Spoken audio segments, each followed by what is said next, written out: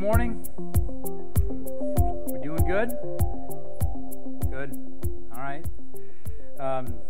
So this is week 3 of kind of trying to set our week, our year right for 2019. And first week of 2019, we said, hey, all people matter to God. And hopefully you felt challenged. I definitely felt challenged. As I said last week, or a couple weeks ago actually, I had a couple people come up to me after I was saying all people matter to God, saying, hey, no one talked to me. People were here for the very first time, and no one talked to them. And I shared that last week, but then I got a couple other emails from people that saying, hey, I just want you to know that we are newer, and we had 3 or 4 different families talk to us. And so I want to say thank you for that. For those of you that decided to kind of get out of your comfort zone and talk to people that you didn't know, it actually made a difference. And I received a couple emails kind of affirming that. And then last week we talked specifically about what does it mean to live a life of anxiety? And do the scriptures have hope in the midst of being a nervous human? And hopefully you received some truth from that. And I think I actually want to take kind of more of a specific view that we did last week, and I want to kind of go up to a 30,000-foot view, generally speaking. And ask you this: do you feel like God has a voice in your life? I mean, just very, very practically, does God speak to you? Because that can be one of the most frustrating things about being a Christian. If you feel like God does not talk to you, if your theology says, I need to have an experience on Sunday morning, so Frank better bring it, Paulie better bring it, you better feel something on Sunday morning. Because if you're tied to that or addicted to that, we're in trouble. You know? Like, we're in deep trouble if that's your theology, if that's what you believe. Because our number one value as a church here in West Chase, Tampa, Florida, is that we fall in love with the story of Scripture. Your word is a lamp unto my feet and a light unto my path. God speaks. Is God speaking to you? And if He's not, I bet you're frustrated this morning. I bet you're coming in here thinking, oh gosh, what's the point? It's 11:12, right? 11:12. Please, let there be something relevant for my life. And if your theology is, well, I hope Frank better bring something good, then I feel the pressure. And I better perform for you. And if that's the case, man, I'm going to let you down. That's supposed to be funny. I will let you down. I will. I'm just going to just be honest with you. I will let you down. Because I ain't going to come through. Because I blow it all the time. Ask my wife.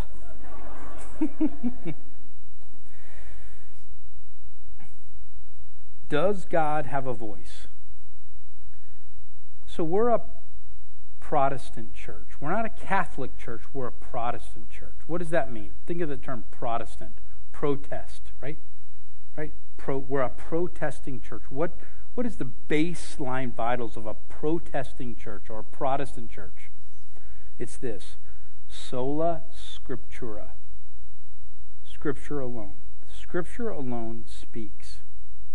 Do you believe that Scripture has authority in your life? Because if you don't, I'm struggling.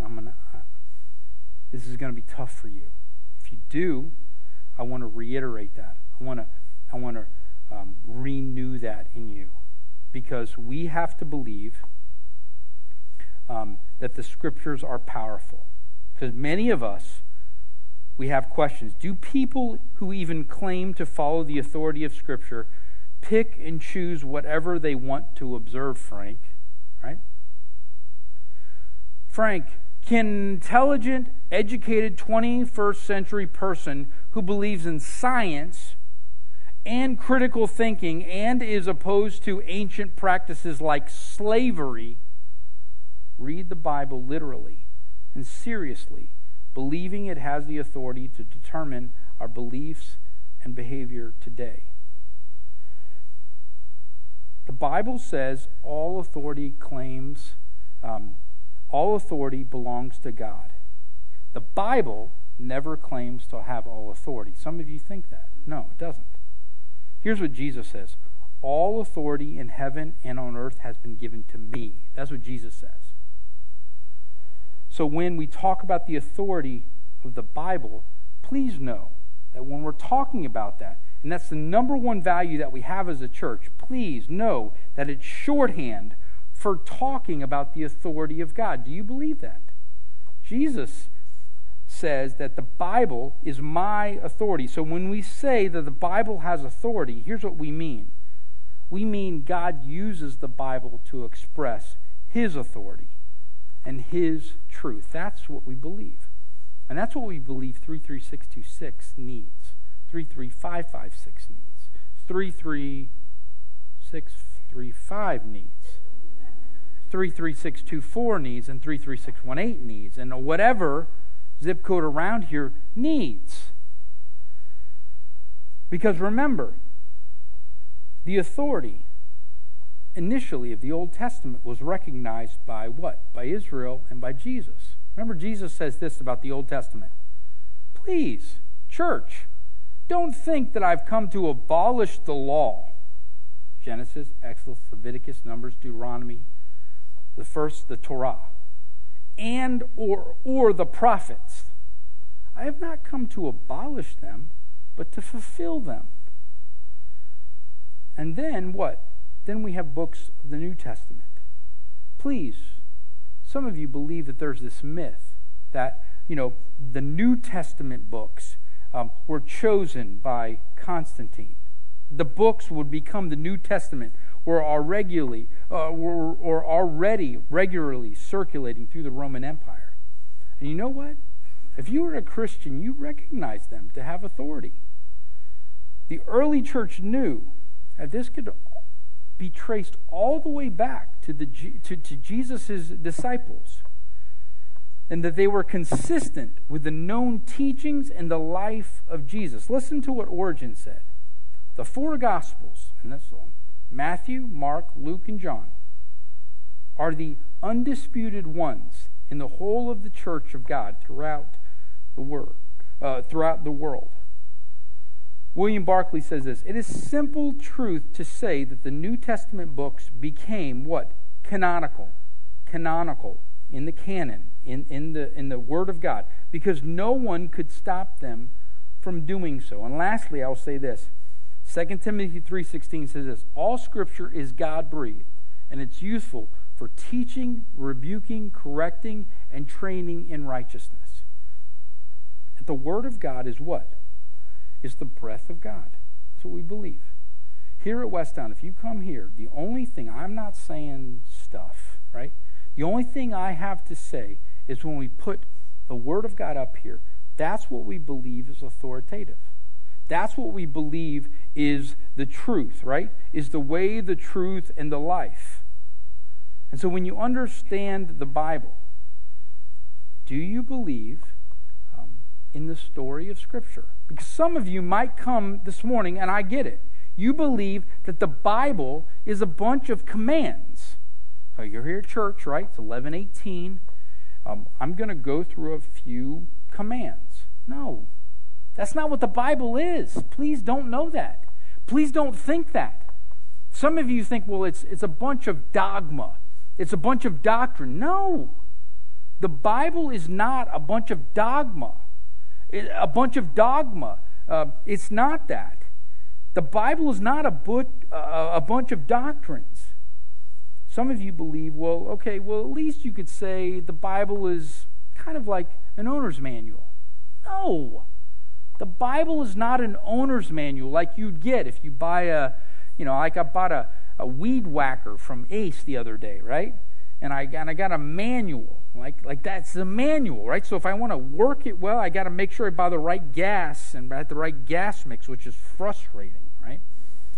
And then I got to make sure it works. And then I got to know which extension to put on. No, it is not a manual. Here's what the Bible says.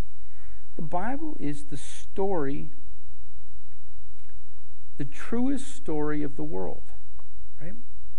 It's a story, and it has a narrative, and it has an arc, So if you read a good story, like the Star Wars, right? You got Luke Skywalker, and you've got Leia Skywalker. I don't know if that's her last name or not, but Luke and Leia, right? You got Luke and Leia, right? And you got the evil one. You got Darth Vader. And then next thing you know, you got Obi-Wan and boom, Star Wars, and they kind of have their first, lightsaber fight. And then, you kind of go through Empire Strikes Back, and it seems like evil's going to win. And all of a sudden you have the Return of the Jedi. Thank God. And you have the Ewoks. I love the Ewoks. We named our two little Shih Tzus, Wicket and something else, to the two Ewoks, right? But the point was Harrison Ford and Carrie Fisher were going to get together, and that was great. And Luke Skywalker was going to win, and the good defeats evil. It was the story. And so when William Barclay says stuff like, it's the simple truth to say that the New Testament becomes canonical because no one could stop them from doing so, I believe it means this, is that you would believe that stories carry authority, right? My great uncle was on a ship during World War II, and there was this Japanese pilot in a plane that said, you know what, I hate that vessel, and so here's what I'm going to do. I am going to fly right into that massive aircraft carrier, and he did, right? And my great uncle died. And before that kamikaze pilot flew into that aircraft carrier, he had a bunch of what? He had a bunch of commands to follow. He was just a sailor. He was just a midshipman, right? That said, I need to do this, and I need to do that, and I need to do this, and I need to do that. And I need to know what the right strategy is, and I need to know who is on what and what I need to do. But when you think of the story of World War II from the eyes of Winston Churchill, right? Winston Churchill, the Prime Minister of England, who said this, as he's telling the story to his Englishmen and women, he says this, upon this battle depends the survival of Christian civilization. If we can stand, all Europe may be free, and the life of the world may move forward into broad, sunlit uplands. But if we fail, then the whole world and all that we have known and cared for will sink into the abyss of a new dark age. Let us, therefore, so bear ourselves that, if the British Empire lasts 1,000 years, men still will say this was their finest hour. And that's what he said to his Englishmen. And you know what? People decided, for that story, Englishmen said, I will give my life. And they gave their life to that story, right? You can think of Christianity as a bunch of commands and a bunch of beliefs and a bunch of regulations, but I tell you what, it's really about your understanding of Christianity as a story that will form your life. And that's what we believe at Westtown. Is it the formative story of your life, or smaller story, is Christianity the Ten Commandments? I hope not. Please tell me it's not that. Please tell me it's not a bunch of regulations, because that will fall and that will ring thin in your heart. Postmodernism, the story of the kind of after the modern story, says this. You know what? When I look at the world, there is no great story. My life, it's all random. You are all aimless and arbitrary, with no meaning or purpose. A bunch of lottery numbers accidentally chosen to live. That's what the world and culture and postmodernity says about life. It's random. There's no connected story. And what we need to remember as a church is we do have a connected story. And the world needs to know it because, you know what? They say, and they live out this quote, that there is no great story. It's all random, right? Whatever you decide to do, it is just random. But the Bible says, no, we will not believe that. That my story, my marriage, my 4 kids are a part of what? A bigger story. The biblical story. And if I miss this, if I mess this up, I miss it. And I will not live a full-orbed life that God wants me to. So I ask you again, like I asked you 10 minutes ago, do you find yourself in the story of Scripture? And that's just what I want to review, because that's all we're going to talk about this morning. Do you find yourself in the story of redemption? In the story. Do you know it? And do you love it? And do you realize that you've been welcomed into the story of redemption? And God didn't have to ask you into it. But that you're in here right now and that the Bible is reading you and you're not reading the Bible? Because we believe that the Bible is living and active. And as much as you think you're reading the Bible, here's what we think. The Bible reads you. The Bible's God's Word, and it's His life, and it's His movement inside of you.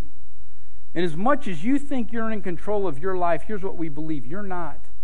God is in control of your life.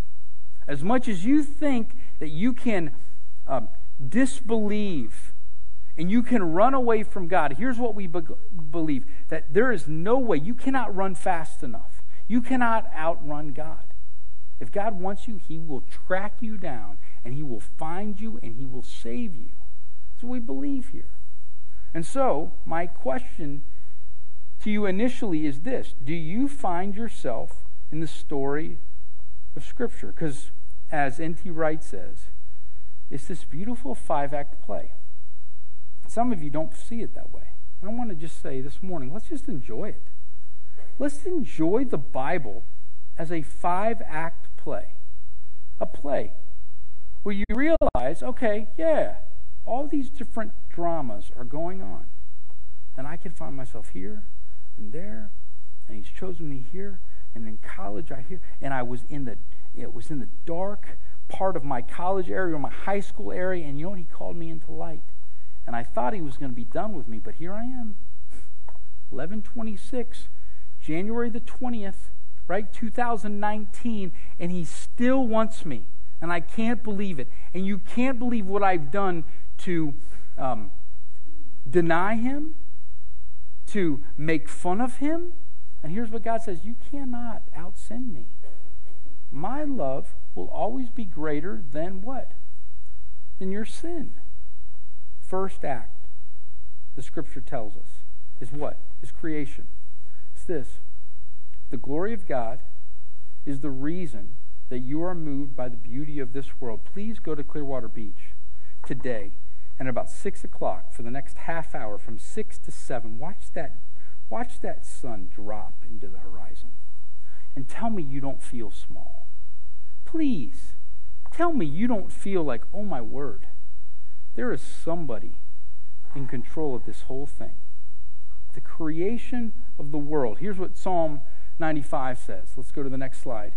In His hand are the depths of the earth, and the mountain peaks belong to Him. The sea is His, for He made it, and His hands formed the dry land. If you've ever been to, Aspen or Vail or Snowmass or whatever, snowshoe, shoot, you will see the mountains of God, and you just go down it. And you will see how great and how small you are. And He says that the creation speaks to the beauty and the glory of God. Go to Zion National Park. Please go to the Grand Canyon. You cannot help but sing with the Psalms of the Bible and say, you know what? God is so much greater than I am, and he's so beautiful and so magnificent. I feel small. He is the creator, and I am the creature. And that's exactly what's supposed to happen, is that he gave creation to us as a gift. And he walked with Adam, and he walked with Eve, and everything was great. And then, unfortunately, we know that in Genesis 2, or Genesis 3, all the way through, really, until Jesus comes, really until he starts Israel, 3 through 11, we see this. Act 2 starts. And the question is how is God going to deal with his grief and our sin? And what this does is it invites you into saying, yeah, you know what? I betrayed God. Kind of like Cain and Abel fought as two brothers, I fight with my brother. Big time. I fight with my spouse. Big time. There's enmity between myself and whoever it is. You fill in the blank. Please tell me that there's hope for this. Please explain to me how messed up my marriage is right now. Please tell me. I thought the institution of the family was supposed to bring unity and peace. It's not what I experience. And that's the hard part of Act 2 of this story. Because it speaks to real life.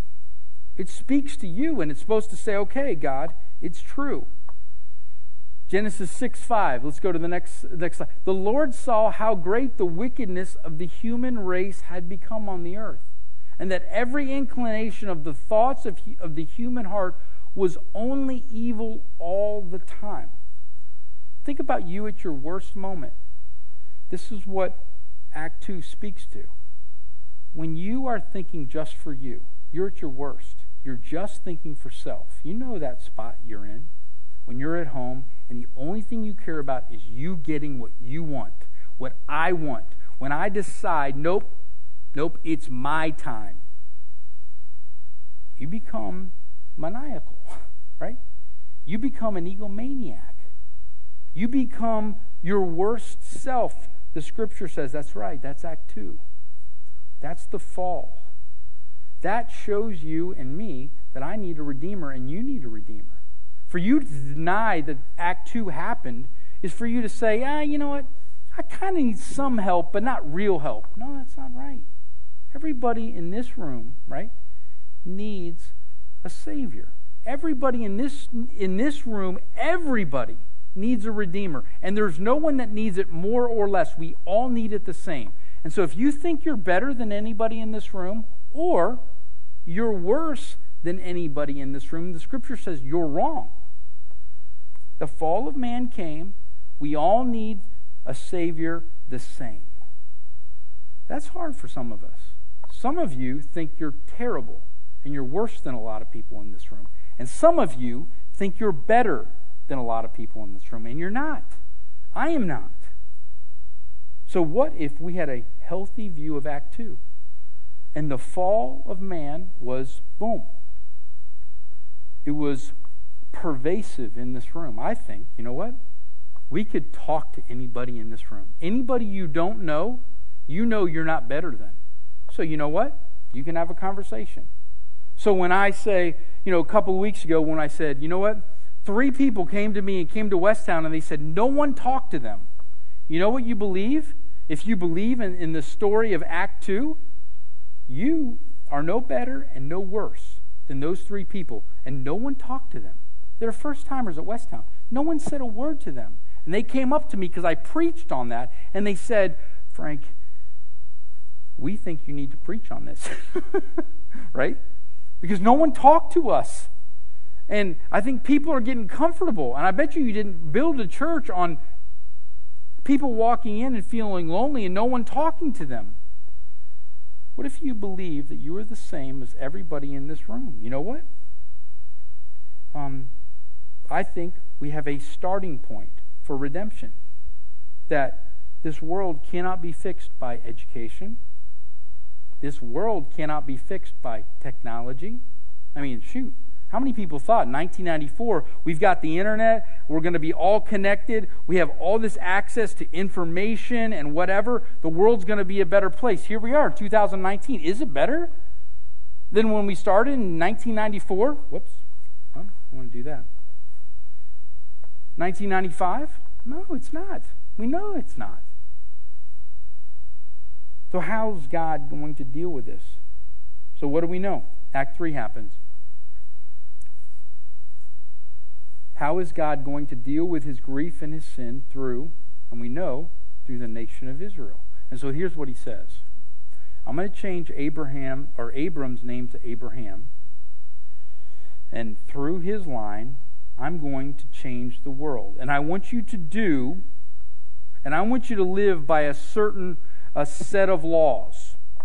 Now this can be confusing, and I just want to quickly say, if you were to look at the Old Testament laws, you could kind of categorize them in 3 ways. The civil laws, the ceremonial laws, and the moral laws.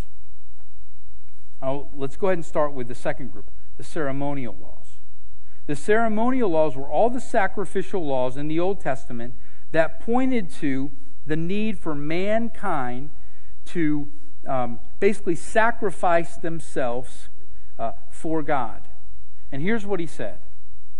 I'm going to send you a perfect sacrifice. I'm going to send you a perfect lamb. And we know that all of the Old Testament points to the perfect lamb. So when we get to the New Testament, and John the Baptist points to Jesus and says, there's the Lamb of God that takes away the sin of the world. We know that all those ceremonial laws that talked about killing animals to satisfy the wrath of God all pointed towards Jesus. So all those ceremonial laws do not need to be carried out once the New Testament comes along. But then at the very same time, we have the civil law and we have the ceremonial law. And the civil law might look like this. This is Deuteronomy. This is the second giving of the law. This is Moses' last book. Says something like this. And this might seem completely irrelevant to you, but I promise you it's not. When you beat the olive trees from your tree, beat the olives from your trees, do not go over the branches a second time. Leave what remains for the foreigner, the fatherless, and the widow. If you don't have a father, and if you don't have a spouse, a husband, you know what? You are kind of second class. So, Israel, when you have this land that God's given you, and you beat your olive tree, the olives will fall down, and you're going to gather them. Don't beat it a second time. Why? There are poor people that need your help.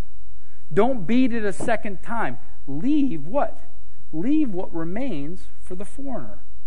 Foreigner means someone who is, have you ever heard the term xenophobia? Right? Xenophobia? What is xenophobia? It's the fear of a stranger.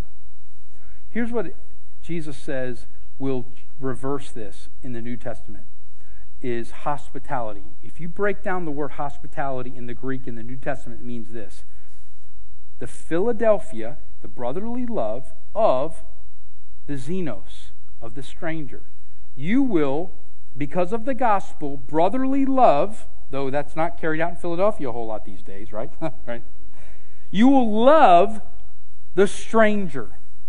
And you will love the stranger so much that you will not beat your tree twice. Why? Because you know that they're poor. And you know what you need to do? You need to give to the poor. And you need to do that in the Old Testament.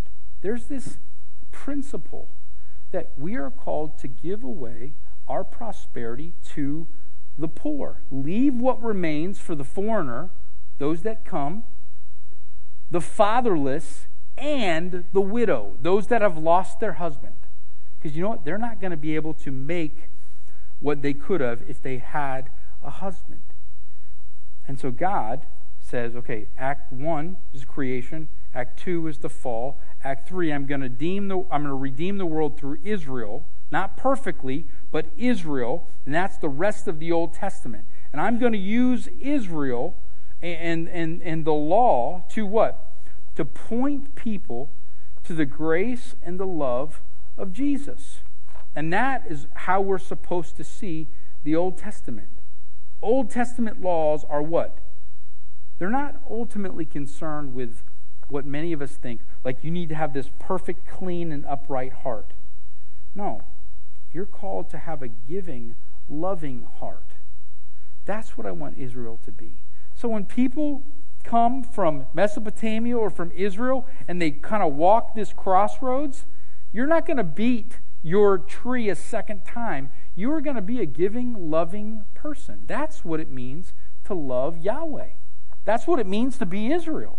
Are you that? When you beat the olive tree from your tree, the olives from your tree, do not go over the branches a second time. And so we're called to understand God's word that way. And I realize some people still ask, right? You still ask this. Well, if the Bible's God's word, particularly on this weekend, right? Why does it allow practices like slavery? Martin Luther King weekend. Why does it allow practices like polygamy? Because we know that in America, 160, 170 years ago, people used the Bible to defend slavery. We know that. People used the Bible to defend all kinds of terrible practices. But it's important for you to understand this morning that the Bible, right, the nature of the Bible and the way in which it was written. Because some of you, maybe think of it in terms of, or like this. The Bible is different from the Book of Mormon, right? The Mormon church. The Book of Mormon, we are told, was given to Joseph Smith in one piece from heaven. That's what we're told. It simply descended on earth. But the Bible is not like that. You need to understand this. That the Bible is not a timeless set of principles. It's not a generic, culturalist, timeless blueprint for some kind of social utopia. Some of us think that. So if you were to read Leviticus with your family, no. You can't read it like that. It's not timeless. It was written for what? A particular people during a particular time in a particular culture. And God is going to use that to move what? To move people one step forward. And that is the third act of Israel. And that's why it's hard sometimes when you read the prophets or you read the historical narratives of Joshua and Judges and Ruth. It's hard to make those jumps. But if you become a student of the Bible, you will understand, right, that the moral baseline of humanity after the fall, the Bible was written during a barbaric age. And the killing of infants was a common practice. And that's the world in which the Bible was written. Women were generally treated as possessions. That's the world in which the Bible was written. Masters could kill slaves without any accountability. And religion was mostly superstition because people did not know God, right? Religion sometimes involved temple prostitution, right? And human sacrifices. So God began to say through Israel, no, we're not going to do this anymore. We're going to change culture. But it was incremental. And so you have to be a student of the time and make appropriate adjustments. Because when you look at the Old Testament, here's what we know. It constantly limited and undermined slavery. If you watch it. The law limited the power of a master that he had over a slave. It says that slavery cannot be perpetual. In fact, after 7 years, a master must free his slave. In fact, it's climaxed with Paul in the New Testament where it says this: there is neither Jew nor Greek, slave nor free, male or female. For you, church, are all one in Jesus Christ. The whole point, the whole progression, the whole trajectory of the Old Testament moved towards this. To we have these great anti-slavery movements that were led by who? The Quakers. The Quakers were the ones. Who else? The Methodists were the ones that said, you know what? This isn't right. And you have guys like John Wesley and William Wilberforce who said, nope, I'm not going to do this anymore. We're not going to justify these sinful cultural trends. And so the Old Testament calls for freedom. At the very same time, here's the tension that you probably feel and I feel, is that our culture has become what? We've become much more sexually permissive over the past 100 years. You think about what was acceptable 100 years ago and you think about what's acceptable now sexually. Are you kidding me? And so when it comes to studying the Bible, what do? And the Old Testament was actually more restrictive in that setting than the ancient Mesopotamian culture. It says that what? Sexual intimacy is to be reserved for what? Marriage. A man for a woman. That's sexuality is maintained for that. That intensity of sexuality is reserved for the intimacy of a man and a woman. That's how hallowed that is. That's how sacred that is. Our culture right now sees that as ridiculously regressive, oppressive. Our world says that right now. And so, as you think about the Bible says, okay, Jesus, please change the world. And we come to Acts 4, or Act number 4, Jesus and his ministry. How is God going to deal with his grief and our sin again? Right? And just as he called 12 tribes of Israel, who did Jesus call? The 12 disciples. And he says, just as the 12 tribes lives around the tabernacle, your 12 disciples are going to live around me. And you know what? It's going to seem funny, but I'm going to change the world, and you're going to do things not with a sword and a shield, but with a basin and a towel. And here's what you're going to do. You're going to change the world by serving others, by washing somebody's feet. In a world where everyone walks everywhere, where everyone wears sandals, you're going to take a towel and a basin, and you're going to wash their feet. And it's going to smell terrible. But you're going to clean their feet, and you're going to be so humble that they won't know what to do with it. Because you're so free, because you're so loved by me. Okay? And all the messianic predictions of the Old Testament will come true. And so you have Jesus saying things like this. Beginning with Moses. So Jesus, after he resurrected, Genesis, Exodus, Leviticus, Numbers, Deuteronomy, and all the prophets, he said, look, all the scriptures concerning, I'm going to explain all of them concerning me. The whole point of the scriptures was me. It's going to sound weird. And you thought it was Russell Crowe in The Gladiator, right? You thought it was going to look like that, like just some big stud, and it's going to look like a Jewish carpenter? Yeah, that's Act 4. That's all Jesus. That's all the Gospels. And we believe that's formative for you and for me. So what does it look like for you to be humble?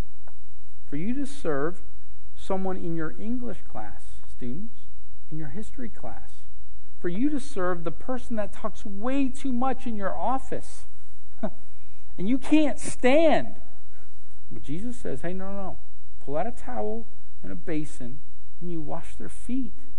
You tell them that they are loved, that they actually matter. And that's what Jesus showed us. That all of this was planned by him. And then finally we come to the last act, and that's us. How is God going to deal with his grief and our sin through the church? And it leaves us with a challenge. Right? What does it look like? Because in 1945 in April, the German army, what do we know they did? They surrendered. But the war continued, and Japan still fought. And even though Germany had surrendered, we know that. And at that point, Allied soldiers who had been fighting against Germany, what did they do? This is weird.